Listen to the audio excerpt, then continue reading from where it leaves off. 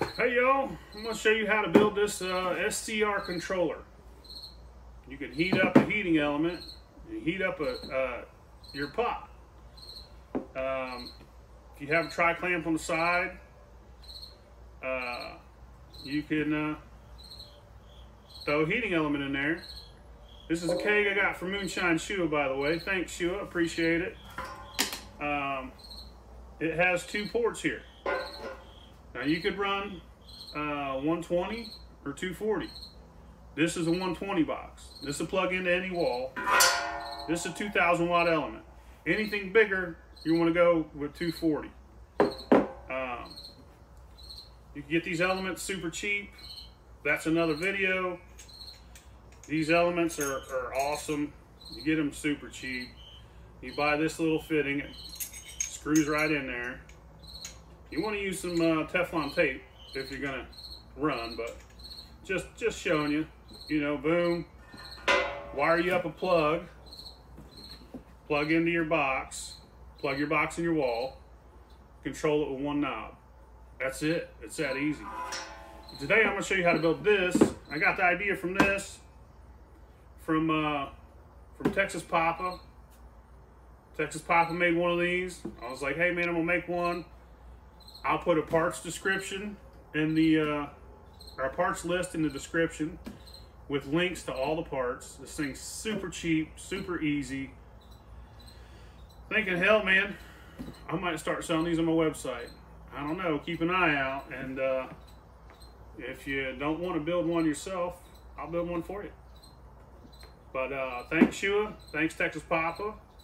This is how to build it. About to build a SCR controller out of my ammo can. I have a parts list. I also sell these on my website. This is a computer cord for a computer, and we just cut one end off of it. You could use any type of cord. You could go buy a cord, but we have these laying around. Why not use them? Some 110, some regular old 110 wire.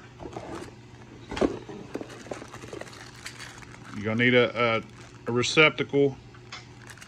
I'll put a link to some.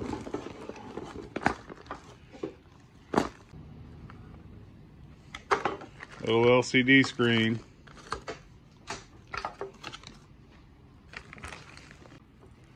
And you need this. And you need one of these. And an ammo box. Alright, so we're not going to use the green. We're going to use the white and black from our power cord. And we're going to put them one here and one there. I don't think it matters which order. I think it automatically, I don't know. We're going to try it. Put one in here and one in there. Doesn't matter which way. Take your ammo can, put a hole in it with a step bit. Take your knob off your controller. Retrofit it in. Put a hole in it in your ammo can with a step bit. Boom. Now pull it out once you know it fits. Wire it up. Cut your other holes. Wire it up. Pew, pew, pew. I'll show you. Trace your LCD screen out. And then cut it out. And you could use a Dremel tool, but I couldn't find my bits. So I used a knife. Good and rusty one. Make sure it fits. Put a hole on the back side. Take apart your, whatever this thing's called.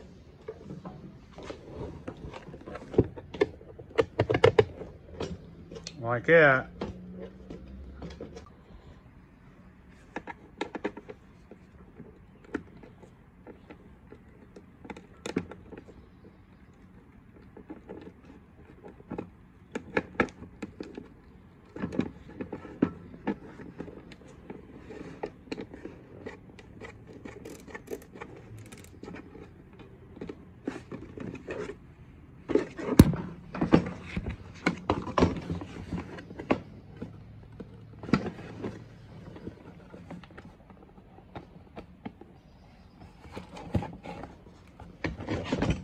There you go.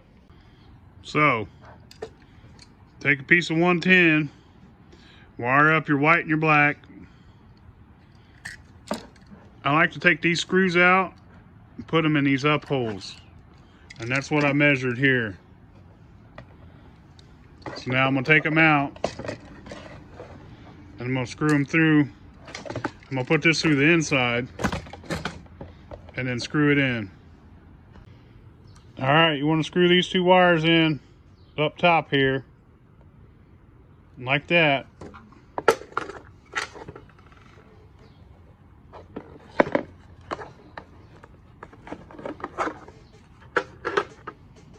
All right, so I'm gonna explain all the wiring now.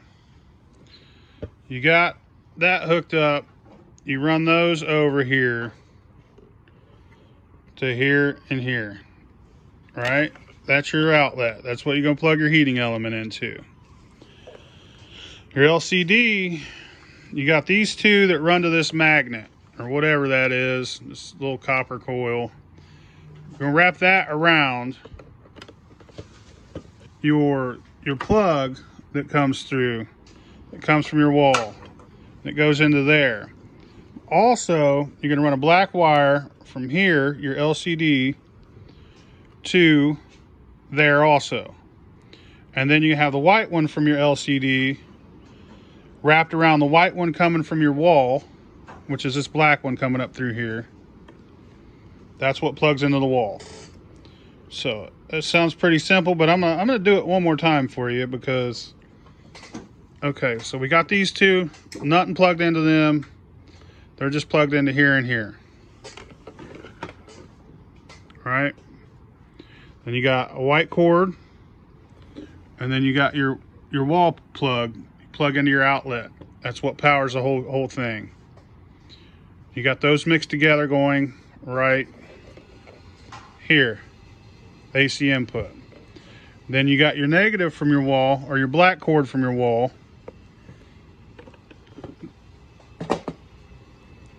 with a black cord from your LCD plugged in together right here with this thing around the black cord. I'm no electrician. Hope I did it right. If you fuck something up, it's not my fault. This is my first time building one of these, but I'm gonna try and understand them and learn about them, and I'm gonna start building these boxes. Why not? They're really easy to build. They look cool, and we're gonna make some liquor with it. So now I'm gonna put all this in the box, and that's self-explanatory, and we'll see what's up. All right, so building this thing was super easy. It was awesome. It's trial and error. You get electrocuted, you're a dummy. It's not my fault neither. Plug this box in. Two good ways to test it. One, if you got it wired wrong, it'll kick your breaker off. If you hit a real old house and it catches on fire, it's not my fault. Try this at your own, you know. Don't try this at home, or do. It's completely up to you. I'm not liable for anything you do. You're a grown-up. Best way to test this box, though, blow dryer. Plug it in. You can run it with as much power as you want. You can crank it up.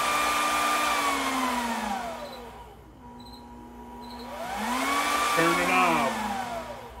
You know it's working right. You look at your little gauge here. They tell you how many volts and how many amps you're pushing. You're controlling that. You're the controller. If you don't have a wife, you live with your mom, she's got a blow dryer too. Go steal it. Put it to the test. Don't do this a bunch. If you over crank it, you'll burn that thing up. You have one pissed off wife. But or you might have to go to the Dollar General and get you a new one. Either way, it works. That's good to go. Super cheap, super easy. I love building shit like this. See y'all later.